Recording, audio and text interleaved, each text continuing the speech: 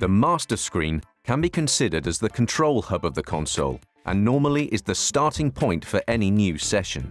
Touching the tabs across the top of the screen will reveal a drop-down list of further menus or open the control panel for that function.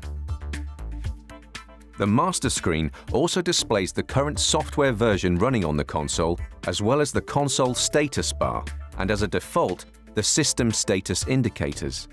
Both the status bar and the system status indicators position can be moved by touch or positioned on the SD9's overview screen by using the mouse.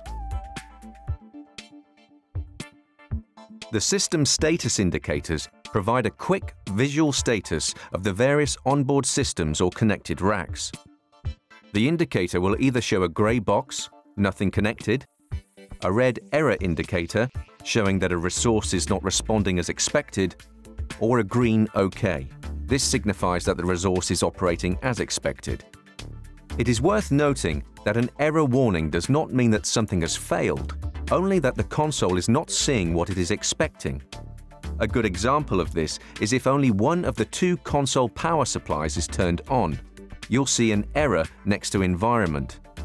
Once you have switched on the second supply, a green OK will be shown as that console is expecting to see two supplies switched on.